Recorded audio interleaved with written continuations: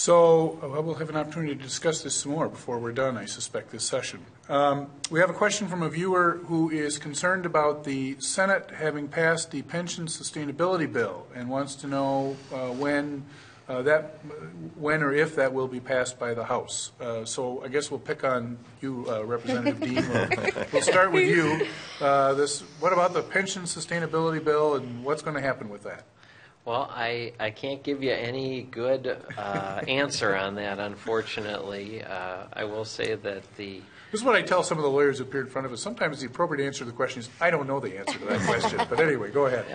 I wish I could help you with your viewer with a good answer on a date or at the end of session, but I think it will be a discussion probably closer to the end of session.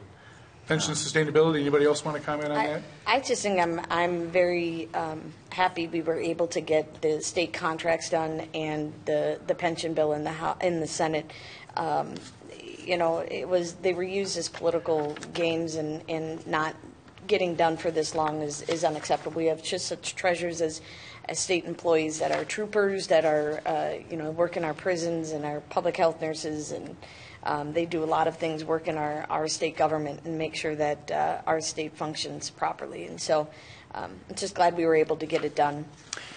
And to that point, Senator Bigham, when I think of that pension law getting done in the Senate, I just have to say kudos to Senator Julie Rosen. Yes. I mean, Senator Rosen has worked her tail off in that, and she has just an enormous data bank in her head as to how these whole pensions work. And for me, as a young senator, it was really gratifying to know that she was leading the way. And one other thing, having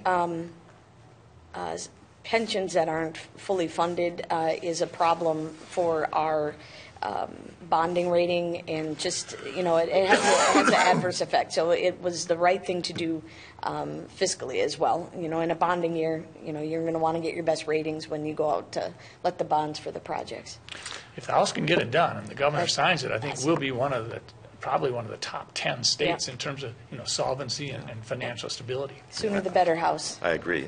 We should get it done, and I hear from constituents who are pensioners that it's really critical to them to know what the future is going to look like. So